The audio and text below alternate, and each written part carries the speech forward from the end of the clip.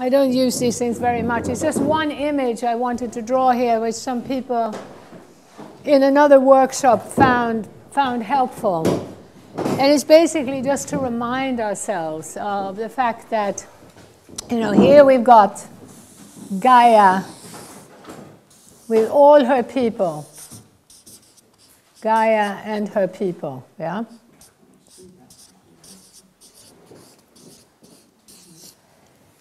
And here we have, a series of national governments that, from Sweden, from USA to Sweden,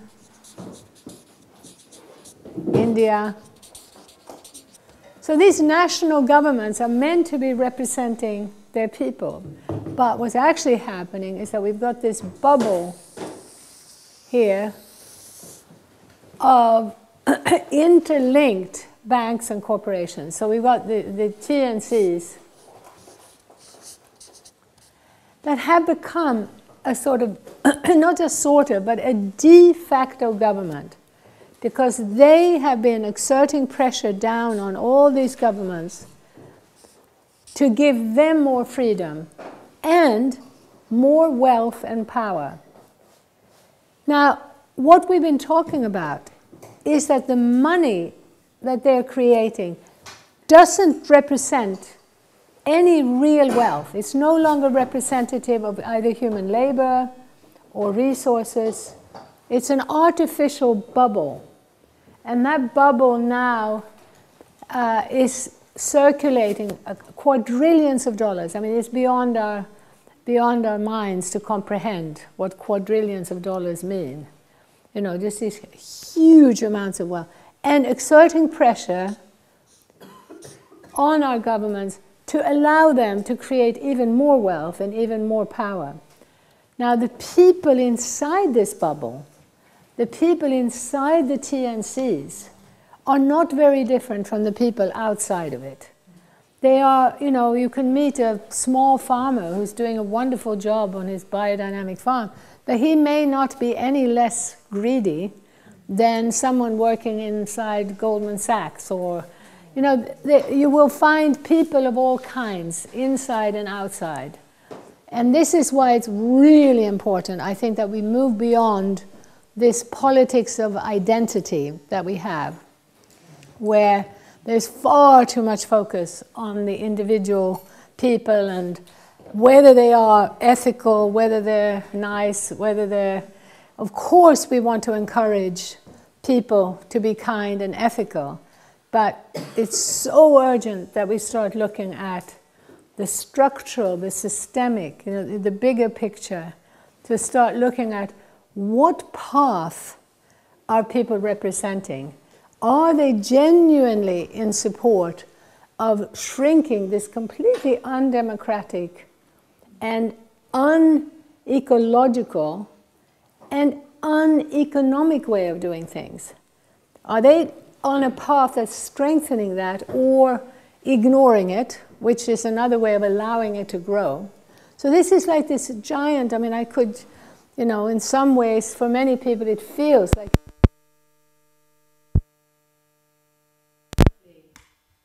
if the 99%, and the truth is that the people inside this bubble who are promoting it, actively promoting it, getting bigger in this systemic way through trade treaties. So remember, the trade treaties are absolutely central to this. They're trade and finance, remember?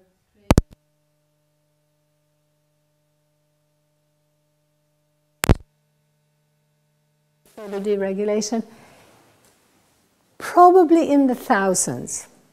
Maybe about 10,000 people. Now, 10,000 people out of all of humanity is not even 1% of 1%.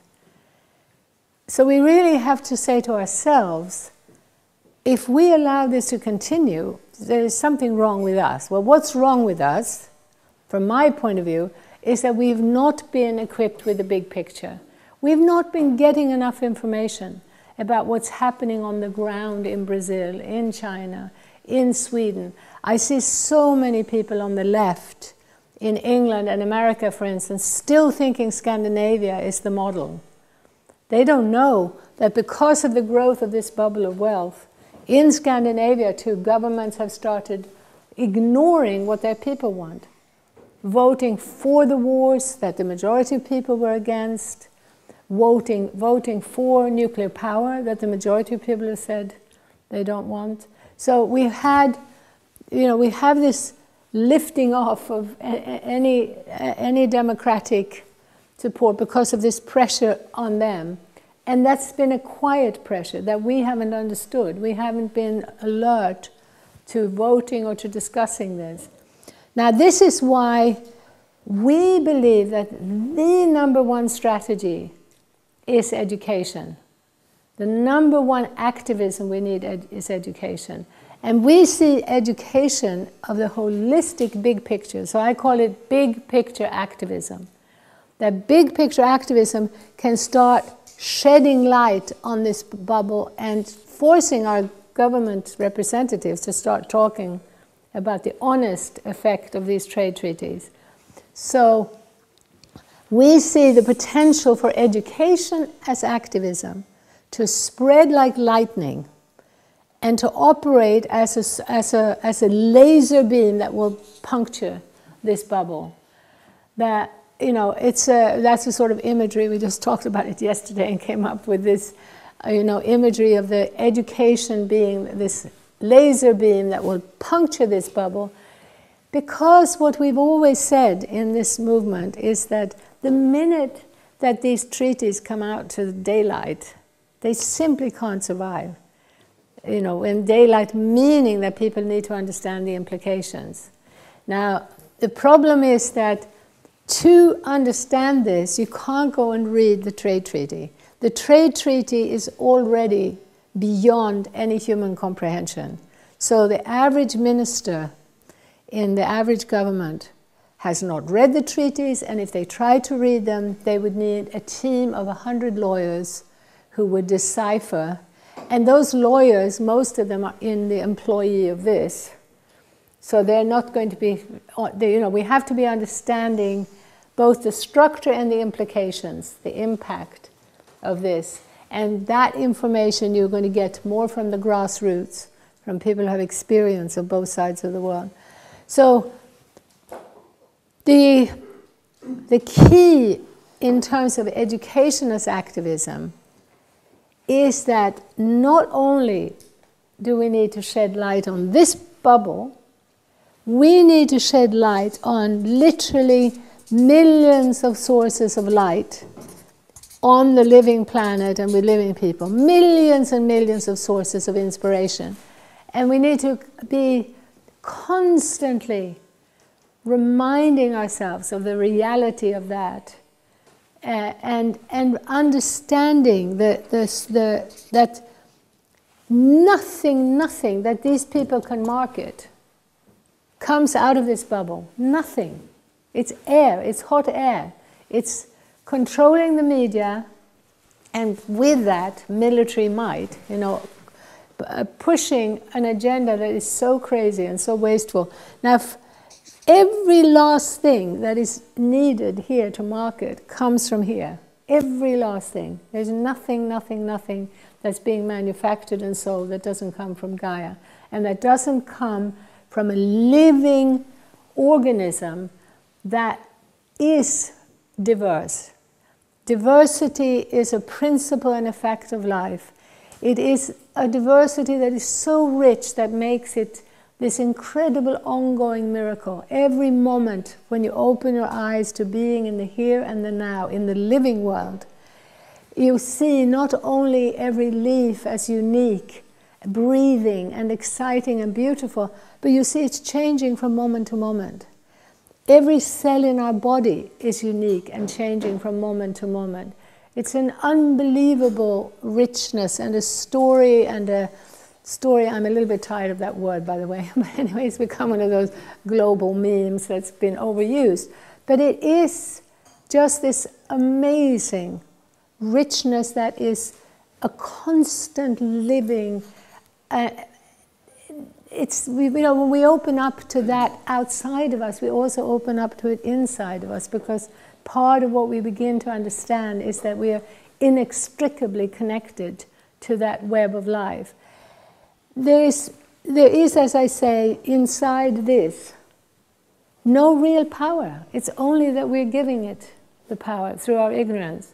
And remember, the ignorance has included going back for generations to exterminate indigenous societies. Indigenous societies were, truly embedded in their place. They were truly localized, and they were, in many cases, for thousands of years, sustaining themselves without threatening life on Earth. But remember, as we have given more rights to this bubble, that has led to that curve that I just mentioned before. This curve where this wealth creation towards the top, and where 62 people own more than half of the global population, goes up in a curve like this, and then a curve down that mirrors it completely in the same timeline since 1971, the extinction of species. So when we're talking about the extinction of species, we're saying that this that life itself is diverse. And so when we really, really understand that localizing, in other words, creating economic structures where the relationship between production and consumption is much closer, we're, of course, massively reducing transport and energy. There's been huge propaganda from here to say, oh, no, it's better in the UK if you buy your lamb from New Zealand, because in New Zealand they use green energy. So don't believe these localists who tell you that local food economies actually mean less energy consumption. They even have done reports where they say, oh, no, it's fine for us to fly the shrimp from the UK to Thailand to be peeled. Because if you peeled it in England, we'd use machinery, and in Thailand it's done by hand. So therefore, this whole business of local food, reducing energy consumption, is a myth. Even in my own organization, people were affected by some of those studies. And it's understandable in a way, but and probably the study that said that lamb from New Zealand used less energy and less carbon emitting energy was probably not a lie, because they were contrasting large-scale monocultures for export. They weren't looking at the small farms in the UK that were selling lamb locally and contrasting it. So it's the problem with the dominant system is that it's not outright lies. The biggest way that this dominant system succeeds is through reductionism, is through narrowing the vision. And I saw how in Rio, in 1992, someone I knew quite well, Maurice Strong, was the man who organized the meeting in Rio. And I had lived in a place in Colorado that he and his wife had, because they set up this institute that I was involved with. And I could see that he was concerned about sustainability. And as with many of my colleagues, the big leaders of the environmental movement, like the Jonathan Porritts and the Paul Hawkins and so on, everybody felt we've got to talk to power. And in the end, what happened is that the powerful managed to frame the agenda.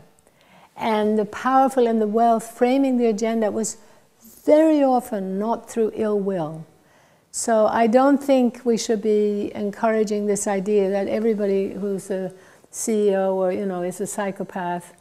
We could think of them as psychopaths if we think of that simply as being out of touch with reality, not being forced to see that small-scale diverse farms produce far more food per unit of land than do big monocultures, for instance. Not being forced to see the relationship between policies they promote that are in the name of creating jobs, actually destroying far more jobs. Those things, because they don't see that, they're so far removed behind a wall of numbers, all focusing on economic growth. So anyway, the point is that around the world, there are these, there's a rebuilding of more localized systems.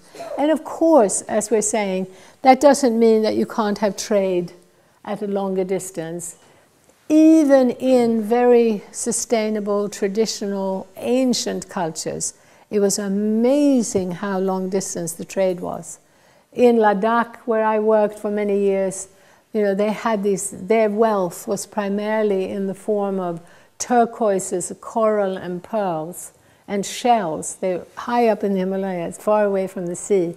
But those jewels were treasured and were a type of bank. And they came from, some of the best coral came from Italy, and the turquoises, from central China and so on. So trade per se is not the problem, but trade of importing and exporting identical products is the biggest crime on a planet with limited energy and massive problems with pollution. And why have we not heard more about redundant trade? Why? I argue it's all because the money that has funded various campaigns and that comes from often concerned people who are worried about biodiversity loss, are worried about poverty, are worried about, but they're managing to fund campaigns that focus narrowly, and that in the climate movement have made the average citizen, particularly in the industrialized world, feel that the way Al Gore framed it, we've got to change our light bulbs, not drive our cars, not go on holiday, and then everything will be fine. I think that the majority of people could feel that that's not really where it's at, and that the majority of people were trapped in a system where it was very difficult for them to abandon their cars. Now, in the meanwhile, Al Gore, who I met once and tried to talk to about trade treaties, he was a passionate advocate of the trade treaties. When he did that film that so many people valued, he did not talk about this humongous, globally transforming change through trade treaties that were putting our jobs, essentially taking our jobs away from us and employing people on the other side of the world to do that work in a much more exploitative way. So it was both socially and environmentally massively destructive. That huge transformation of having virtually every sock, every head of garlic, every screw, every plastic shovel coming from China to the US to Europe. What do we think that meant to CO2 emissions? And what does it do to the discussion about, oh, the ecological footprint of the UK is this, of Sweden is this? It's meaningless. You'd have to go to China to look at those factories and then try to do a carbon footprint. We don't hear about that. And this is part of how the enclosure of our minds is really the biggest obstacle. And to me, that's an incredibly positive thing. I hope that you agree that changing people's minds and bringing an education is something that could happen very quickly. But we all need to become more strategic in how we get it out and how we can communicate a holistic vision that, as Jay was saying, the key is that we're doing this in a way that is holistic because it can lead to these alliances. So even if your passion might be animal welfare, or your passion might be gay rights, or your passion might be poverty in the global south, or whatever your passion might be, in no way do you need to abandon that, but it's about framing it in the context of a bigger picture that can then appeal, especially to the people Jay was talking about, the people who are voting for Trump. And already years ago, we were talking about how the Christian fundamentalist community in the US who were becoming members of the Tea Party, they're really the background to Trump. If we could just reach them, because They are fed up with big government. Why? This is where our message is very, very important. This is a key way of reaching those people, is to show that the regulations that big government is bringing in, that's destroying them, that are destroying them, come not from the left and the Greens, but come from here. We literally have many examples of big business lobbying government to bring in regulations at the national level. Because in the meanwhile, as they swing about here globally and move in and out of different local and national economies with no restrictions at all, they are lobbying these governments to regulate the place-based businesses. And this is one of the many, many reasons why, as we're in defense of strong local economies worldwide, we're defending their right to life. Carmen was just talking about how small businesses in Brazil are just being, destroyed. It's a picture everywhere. And most, well, I don't know if I can say most, but I can say a very large proportion of the people who are voting for Trump and for Brexit come from those small businesses and small farmers who see big government. In the case of Brexit, they see this big EU bureaucracy as the problem. But in many other countries, the right is coming out of that frustration. They see this over-regulation, and they see the left and the Greens as having lobbied government for regulation. And in many cases, it's true that Green and left have lobbied for regulations, and unfortunately, they weren't strategic enough. They weren't strategic enough to look at how the global deregulation was the thing that we should be addressing first. And so much of their work to bring in regulation was really aimed at these guys, but they ended up strangling the small guys. So that whole issue of regulations is a key way to reach those people. Now, I also want to say that when it comes to localizing, our great inspiration has been Ladakh and also Bhutan, where I worked for over a 5-year period. And I saw there, not just saw, I lived with and experienced people who were the happiest, healthiest, most vital people I had ever encountered. And I had already lived in quite a few cultures and spoke quite a lot of languages. Never, ever had I encountered this amazing joie de vivre. And I learned to speak the language fluently in the first, well, actually very rapidly, in the first half year. And that was just at a point when the area had been opened up to the outside. So they had not been colonized, they hadn't been developed, they hadn't been affected by this system. And I came to realize some of the key elements that provided for that incredible health, mental health and well-being. And so actually, I don't know if I need to write them, but maybe I'll just list them. Number one, I would say, was that life proceeded at a human and therefore ecological pace. They had much, much more time than we did. It was at a human scale. And the human scale meant an interdependence between people that was absolutely fundamental to the well-being, particularly with child growing up. There was an extended family, and the boundary between family and community and neighbors was much more permeable. We, in the nuclear family, which is entirely a product of this system, the nuclear family has grown up exactly in line with the fossil fuel consumption, with the exploitation, the slavery, the genocide that goes behind it. The nuclear family creates a structure that almost cannot be healthy and sustained, because you're creating this bipolar relationship between husband and wife, and it's almost impossible that you both need each other equally at the same time. And so when one person is busy in the outer world more and the other person is more needy, it creates a need and a strain, and equally between parents and children. So you have a very, very different structure in the way we evolved. For most of our time on this planet, we had a much bigger group.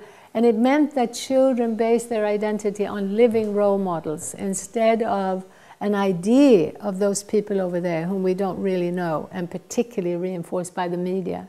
So I saw how in Ladakh the media images played a huge role in making people feel stupid and backward, making them talk about themselves as animals. So by the way, this is a key element of our work, is to really understand the psychological impact of this consumer creation, the imagery that goes with it, that romanticizes urbanized consumerism. And key in that is schooling. Western schooling is part of that. So part of taking away the blinders from our eyes is deeply questioning Western schooling.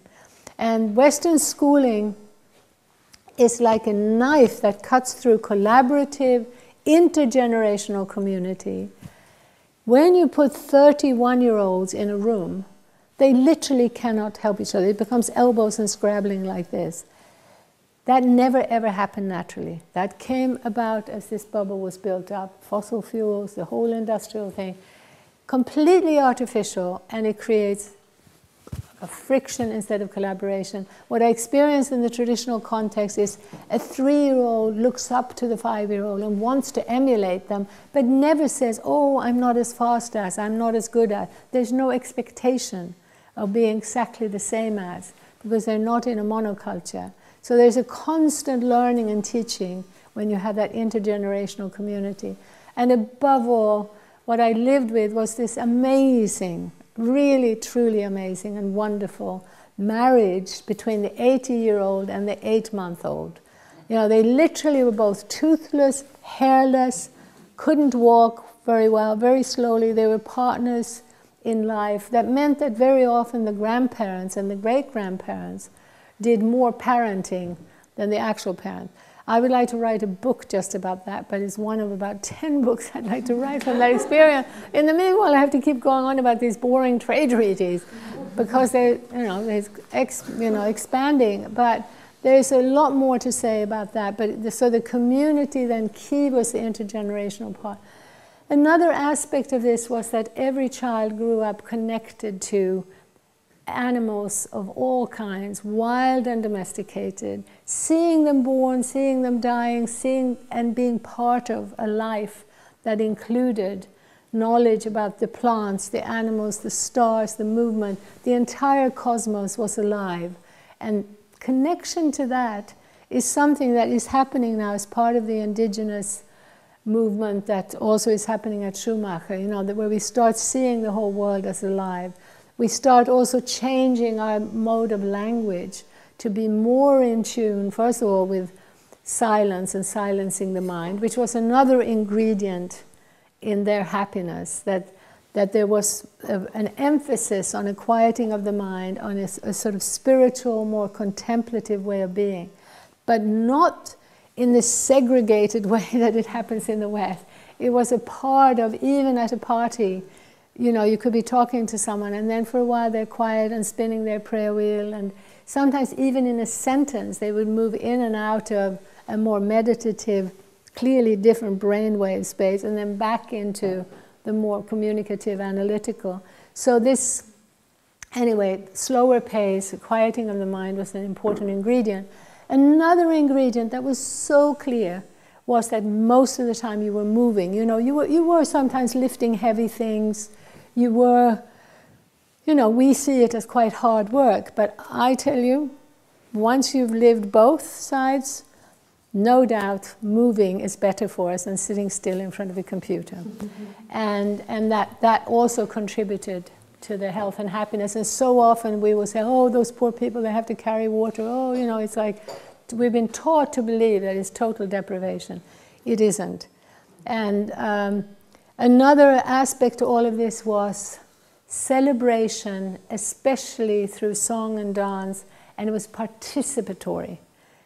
Everyone joined in. So the whole style, the whole modus operandi was not well-funded stars, shining on a screen, but real flesh and blood people with their strengths and weaknesses. Some are prettier, some are funnier, some are more intelligent. And as a child, you grew up realizing that nobody is perfect and that you And it wasn't about perfection. It wasn't about shining. And I see too much of that in the New Age culture still. So much of the propaganda is, come and learn how you can follow your passion and you too can shine, you too can be somebody. The true being is in connection with others. The true joy comes in that sense of interbeing rather than, standing and shining. And this is a really important part. And I want to say for us to get back to that deeper interbeing and sharing and community building, a key element is being willing to be more vulnerable and to share more our deeper fears, not think that anybody out there is going to be put off by hearing that you have some anxiety or that you're nervous about your performance or that you have an eating disorder. Most women in the Western world have an eating disorder. This is including me. I mean, I've never had to go to extremes, but I've never since my teens been able to have a relaxed relationship with food. Always worrying, having, that imagery of how you have to be, it's just really crazy. And even living in Ladakh, where there were no mirrors, it was so much easier, to live a life where you're not so concerned with image, it's really... And let me just see if I have one more reminder of some of the other aspects of life. And, most of these things I'm describing, we can actually regain now. These things don't have to cost money. And so a big part of what we want to... another sort of aspect that is both an effect of the way they lived, but also something that was valued, was even in their iconography, in Buddhism, was a balance between male and female. And so that there was a very clear understanding that male and female brought different qualities, but that we needed a balance between the two. And that played out in ways that anthropologists who come out can't understand, because there was often a situation where women would sit separately from the men and so on. And what I'm painting here is, of course, not a paradise of perfection. I have to say, though, that the honest truth is that I would prefer to be reborn as a traditional Ladakhi rather than a traditional Swede. And in Sweden we had a pretty good status for women. We had, everything was pretty good. But we had already been herded off the land into high-rise buildings. I mean, we didn't live in a high-rise building, but the majority.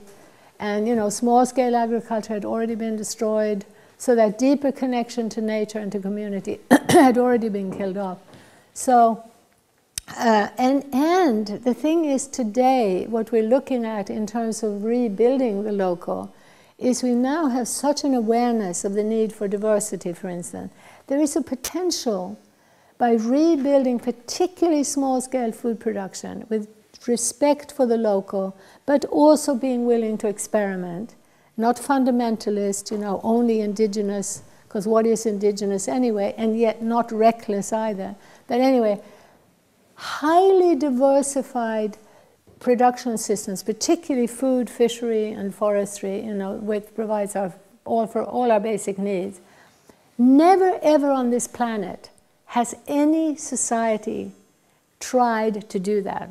So we can actually do something that will be different from the indigenous people who had so much more space than we did. But what we can do is something that is already demonstrating itself as being amazing, miraculous. There's a farmer in Japan who, by diversifying totally, including animals, by the way, is demonstrating that Japan could easily feed itself.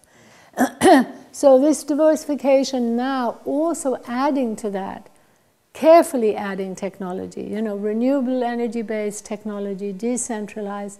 It is amazing what we could create. Really, the best of the old and the best of the new. I think the potential is great. I would warn against a completely uncritical path towards believing that the internet, 3D printing, that those technologies are our savior. We need to use them for communication, but we should be careful that we don't uncritically allow them to continue to expand into our society. So I guess the final thing that I will have time to say now is that, it really is that this aspect of vulnerability is a really important key. And remember, it's linked to being more interested in community building than individual shining. The individualism in the West is still a huge obstacle for us, you know, to make genuine progress. And I think genuine progress towards genuine happiness is not just about how we can become more political and so on. It's actually how can we become more deeply happy. And every psychologist really will know this, that when people have good relationships with other people, that that's an absolutely essential ingredient in happiness, particularly for children to develop healthy identities. So I feel that with the big picture, we can offer, you know, incredible, for free, wealth creation. And Anya will be talking more about how important it is to reinforce this spiritual, ecological, and psychological enrichment through building local economies. And it's happening around the world. You know, the structures of rebuilding local economies provides the framework that makes it easy to build community and to connect to nature. And it can happen in big cities, but do keep in mind that urbanization is one of the tools of this system. And part of what they're already doing is putting out the message to idealistic architects, ecologists, across the board. The message is coming from here: urbanization is the way forward. That on a crowded planet, we've got to be creative and build green, smart cities. That is part of a propaganda that goes against us. Strengthening existing towns and villages and ultimately shrinking the scale of some of our mega cities is a way to reduce our ecological footprint and to increase our well-being. Anyway, thank you very much. That's my